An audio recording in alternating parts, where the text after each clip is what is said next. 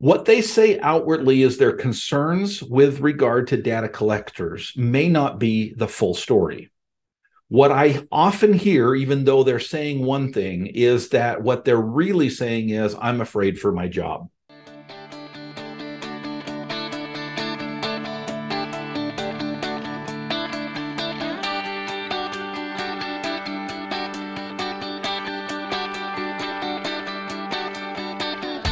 Originating from deep inside the Rocky Mountains, transported through the power of the internet, and arriving inside your tiny earbuds. It's the Appraiser Coach Podcast, helping appraisers increase their efficiency, quality, and make more money. Here's the guy who makes it his life's mission to create value for real estate appraisers nationwide. Your host and the Appraiser Coach, Dustin Harris. Welcome back to the program, everybody. Dustin Harris hanging out with you once again in the podcast chair. I'm going to tell you up front, this is going to be a controversial episode, but I implore you to please listen to the end, because some of the concerns out there regarding property data collectors, I think, are valid. I also wonder if we are putting our concerns in the wrong place. You'll know what I mean if you listen to the end, and I encourage you to do so. I also encourage you to reach out to Alamode.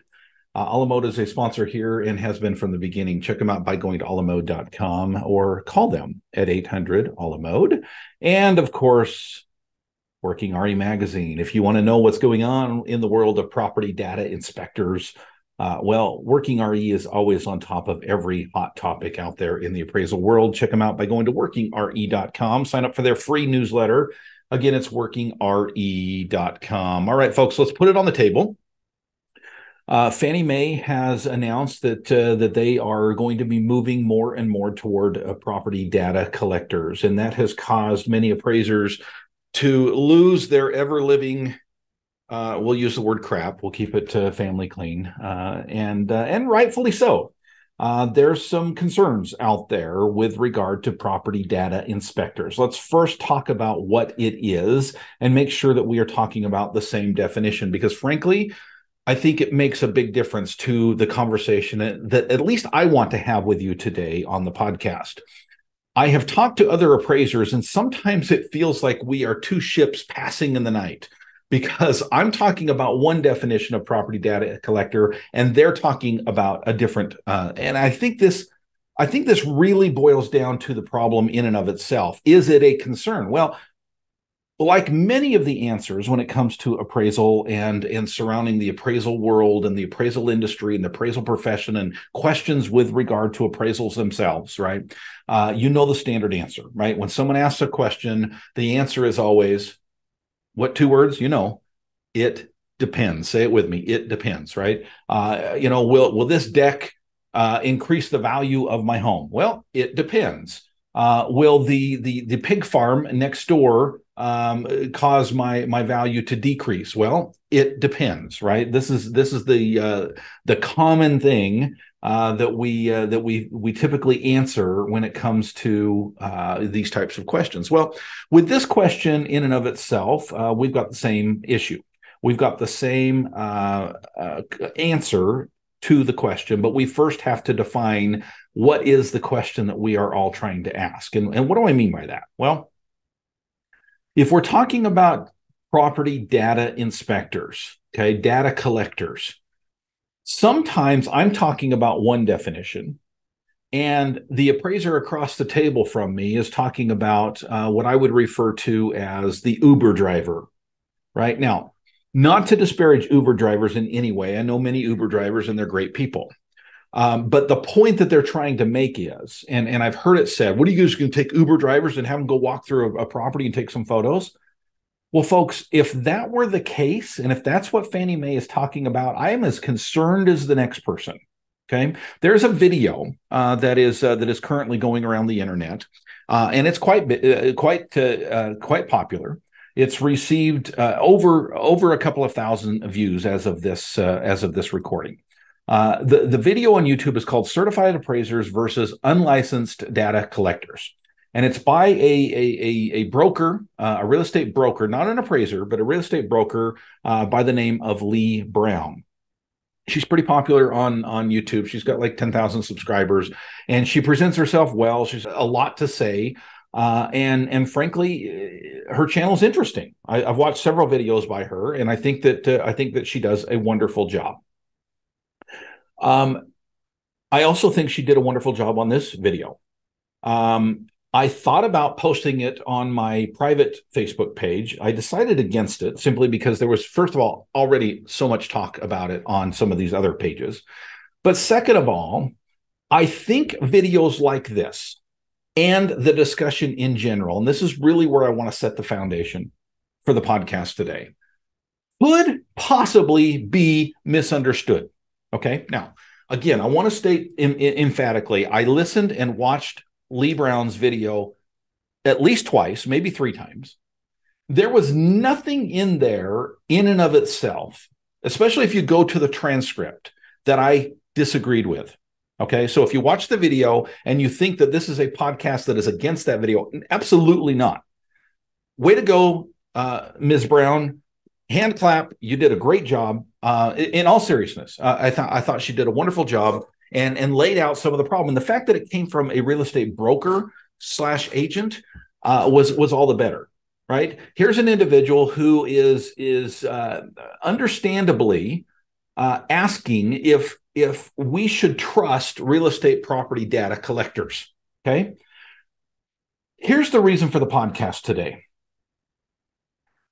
One of the concerns that I have when I talk to appraisers about this subject of data collectors is that we put them all in the same basket. Now, hear me out. This is where it starts to get a little controversial, and you're going to turn off your earbuds and you're going to walk away. Okay. I implore you again, listen to the end. I think I'm going to lay out ideas in such a way that hopefully you'll agree with me. And if you don't, let's have a civil conversation about this. Okay. There are some big concerns about data collectors. Okay. But I tend to think that despite what some appraisers are saying outwardly, and hear me out, the biggest concern that they have is that their job is in jeopardy. Let me repeat that. What they say outwardly is their concerns with regard to data collectors may not be the full story. What I often hear, even though they're saying one thing, is that what they're really saying is, I'm afraid for my job. Now, folks, I've been doing coaching now for 13 years. Okay, we established in 2010. And this is something that I have been fighting from the very beginning. And yes, I'm an outsider on this, but hear me out. I never, ever thought it was an appraiser's best use of their time to be in the inspection. Okay, again, hear me out. Are there concerns about data collectors? Yes, we will get into those today. I'm going to lay out some of the concerns, maybe not all of them, but some of the major concerns. And I'm going to probably agree with most of you out there. I'm going to agree with a lot of people who are posting this video and who are talking about this video. There's a lot of major concerns, and I have the same concern about the quote unquote Uber driver data collector as you do. Okay, I want to emphatically state that. However, I will not go so far as to say that I'm afraid for my job and I should be the one in the inspection because if not, what next? Where else am I going to be replaced? Folks, if that is your best support for why we should not have data collectors, I'm afraid for our profession. And let me state it this way. As a professional, as a real estate valuation professional, my best work, my best use of my time, my best value, we talk so much here about value, right? My best value. In fact, if you're on YouTube, I think it's still behind me. Yeah, value doesn't just happen. I've had that up for several months now on my wall, right? Value does not just happen. And we're not just talking about real estate value here. It's kind of a play on words.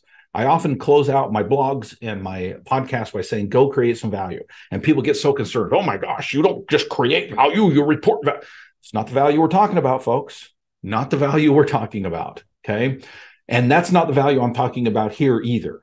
What is your best contribution to value, real estate appraisers? If it is, I have to be the one in the house, otherwise I can't trust the data, my friends, I don't know that we fully understand who we are as professionals. Now, I know some of you are saying, well, Dustin, we understand that, but don't say that out loud. Don't say that on your podcast because it just gives clout to those out there who are pushing data collectors. Okay? And I would say, so, my friends, we are in a moving target when it comes to real estate valuation. And if you want to remain relevant into the future, I cannot say this emphatically enough. You have got to recreate yourself.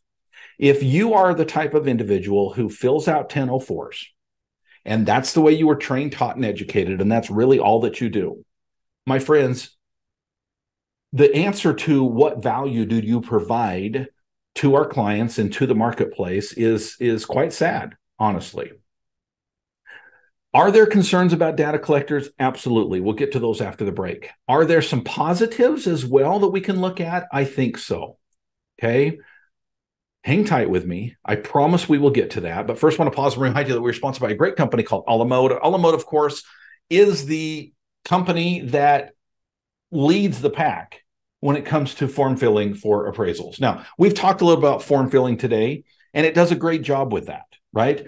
But it goes so much further. If you want to bring value to the marketplace, Alamode has so many built-in tools that will allow you to bring that value with very limited time. That's the whole purpose of technology, right? Speed up the process. You're still the expert. The technology helps you to get there. Alamode.com or 800 Alamode. And of course, we're sponsored by Working RE Magazine. Folks, the idea of data collection comes up quite a bit on Working RE Magazine. Why? Because it's a hot topic, and everything with regard to value and the profession and everything else surrounding what we do as real estate appraisers is talked about in Working RE Magazine. Check them out by going to workingre.com. Again, it is workingre.com.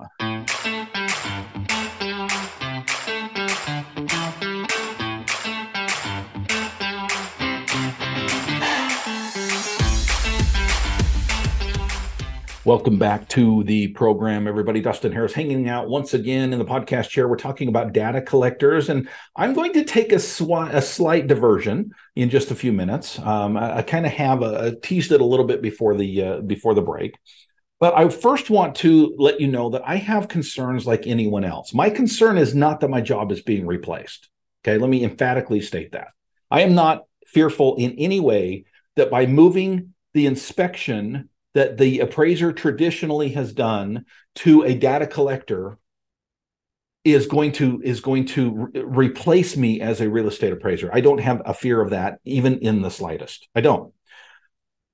And the reason for that is not where I see my most value. Now, are there concerns about using data collectors? Yes. And Lee Brown, bless your heart, on her YouTube channel, pointed that stuff out. Okay. So a couple of concerns, right? First of all, the level of training. Okay, this goes to the old Uber driver definition of data collector. Folks, I'm sorry. If you're grabbing any individual that is not trained in appraisal, that doesn't know how to measure a property, that doesn't know how to look for mold, that doesn't know how to adhere to ANSI standards, that does not know how to take proper photos and report what is there, right? I have as big a concern as anybody else out there. And I know that there are examples after example after example of this happening. I had it happen in my own life, okay? I've had a situation where a data collector got information for a desktop that I was doing who did not report to me properly, and as a consequence, put me in a very difficult place. Okay, that's as far as I'll go with that comment, because the statute of limitations isn't up yet. Hasn't been 5 years. Okay, it's been several years, but not 5 years. Now, we fixed the problem. We found out about the issue. We fixed the problem by a personal inspection made by me. But this is an example of the concerns that I think many appraisers have, and rightfully so, right? This is a concern that you should have. The level of training. Let's go to USPAP for a second. Now, I don't have the chapter and verse in front of me, right? But the data, we are responsible for the data that is being collected. And I think that's one of the arguments that is being made most frequently by appraisers with regard to data collection. And it is my concern as well. right? We are responsible ultimately for the data that's being collected. And if the individual that is in that home or on that property is not properly trained, there may be a problem. Similarly, the other concern that I have is regarding their ethical and professional standards, right? Inspectors may not adhere to the same ethical and professional standards that you and I as appraisers might. They don't have a license typically, right? And so is their level of caution the same as an appraiser? Probably not. Now, that is a concern. And that goes into the concern of, is the data accurate? Is it reliable? And again, back to the USPAP, the professional practices, ethical practices that we adhere to as real estate appraisers. If we can't trust the accuracy of the data, can we even use the data? And that goes to my fourth concern, which is communication. Right? Is there a proper line of communication between the data collector and the appraiser themselves? Now, let me in a very real way tell you how this is a problem or can be a problem, even with inter-office bifurcation. Okay, and I know bifurcation is a bad word, but in our office at my appraisal firm, we have utilized inter-office, and I want to stress that, okay, because bifurcation can be a bad word for the very reasons we are talking about it today. But it can also allow you to be more effective and more efficient at what you do. And so within our office, in our office, meaning I trained them personally, I trust them personally, we will sometimes have a trainee, for example, go out and do the inspection. We do everything according to USPAP, everything according to state law. Don't get on your high horse. We report. We talk about, we sign the report, everything, right? We're doing everything that we should be doing there, okay? But there are times that I send out a trainee to do an inspection, somebody I have trained, somebody I trust, somebody I know has the expertise, somebody that I know has the technology, somebody that I know has the time to slow down and get it right. And then there may be a bump in communication. It may be as simple as saying, maybe you accidentally put that it's a C4 condition when it really is a C3 condition. Can that affect value? For sure. Now, we've put things in place at our office to make sure that we cross-check everything, right? You may put C4 on the form, but if the appraiser actually doing the analysis back at the office, who was not in the property, is carefully looking through the notes and carefully looking through the photos, then that individual is going to say, hey, wait a second, I'm doing the write-up here, and you said C4. This does not look like a C4 to me. And thus, there's open line of communication between those that are in the property and those that are doing the analysis. My question and my concern, and I know it's the concern of many of you who are listening today, is do you have that same line of communication or the same opportunity for clarification that we have inter-office? If the answer to that is no, again, I have the same level of concern that you have and the same level of concern that my good friend, I think she and I would be friends, Lee Brown on YouTube had. The concerns with unlicensed data collectors is very real. Okay, I want to state that emphatically because this next part is going to be the part that most people are going to quote. Did you hear what Dustin said about data collectors? He has no problem with them at all. Not what I said. Listen to the whole episode. Okay. What I am saying is this. Property inspectors and data collectors, okay, can be a huge problem, which we have pointed out, I think, pretty clearly. However, and I want to go back to what we talked about before the break. With regard to my job, with regard to replacing appraisers, I have absolutely zero concern about that. And folks, I would say that those of you out here who are listening, and I'm sorry this is going to sound harsh, but if your job is no more important to you than thinking, by golly, if I'm not in the house doing the inspection, then what in the world am I good for? It's the same argument that was made several years ago, and it comes up frequently, right, with regard to comp pictures. What do you mean we shouldn't take comp pictures? Well, who's going to take the comp pictures? And if we don't take comp pictures, then what good are we? I wish I had saved the quote because it was a Facebook quote, and I'm paraphrasing now. Again, I didn't save the quote, but one of the appraisers, I remember we were talking about comp pictures, and they said, if we're not taking the comp pictures, what good are we? Wow. Folks, I would say the same thing for those of you who are out there saying, if we're not in the property doing the inspection, what good are we? Well, hell's bells, folks. If you cannot find more value in what you do than doing the inspection, and I'm sorry, it really is titled correctly. When you call these individuals data collectors, that's exactly what they are.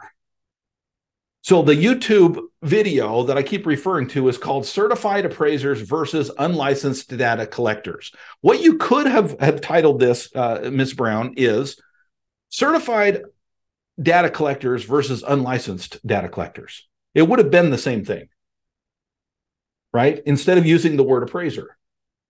Because in a very real sense, that's what we are. Now, again, don't misunderstand. Have I made the point that it would be wise for appraisers to be in the house? Certainly. Do I get all up in arms and concerned if we're not? If that data collector is, let's even say licensed, okay? I'm not necessarily for that, but let's say they're a licensed, trained, educated, experienced data collector. One that can communicate the results properly. Do I have any concern over that? Not in the least. If I've got enough data that I feel I can credibly produce a value estimation and appraisal, I don't care where that data came from. I will even go so far, folks, as to remind you that much of the data that you use comes from third parties.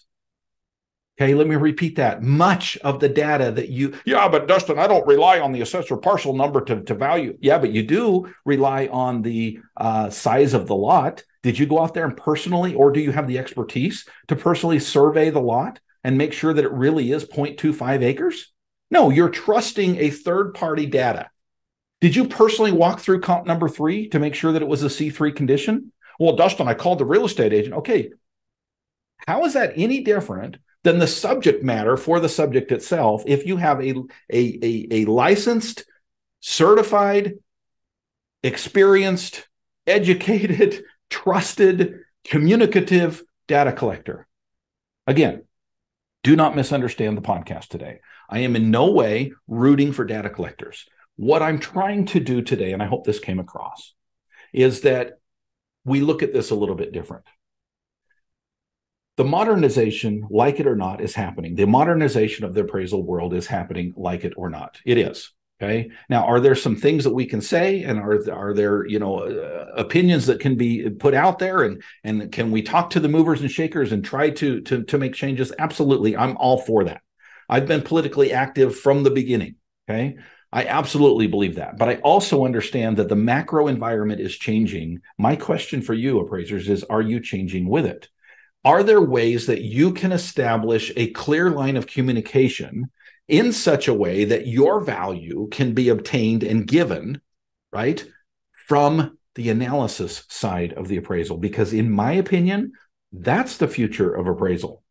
It's not necessarily that we're the only ones that can be in the property. It's not necessarily that we're the only ones that take comp photos. My opinion is that if that data can be trusted, and that's a big question mark right now, that's where the concerns are. But if we can get to the point that that data can be trusted, my point, appraisers, you're my audience, right? I'm not talking to Fannie Mae right now. I'm not talking to realtors right now. I'm talking to you, appraisers. Can we find a way that the value that we bring to the marketplace is in our analytical skills, in our local market skills, in our understanding of why the market in Idaho Falls, Idaho is different than the market in Los Angeles, California?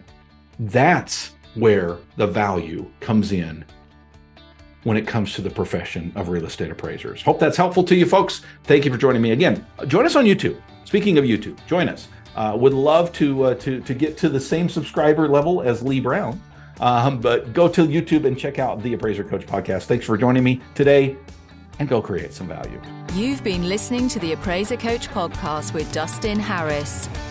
If you like what you hear, please give us a 5-star rating and post a short review on iTunes. For more in-depth insider information on how you can make more money as a real estate appraiser, visit theappraisercoach.com and sign up for the All-Star team today. Thanks for joining us. And now, get out there and create some value.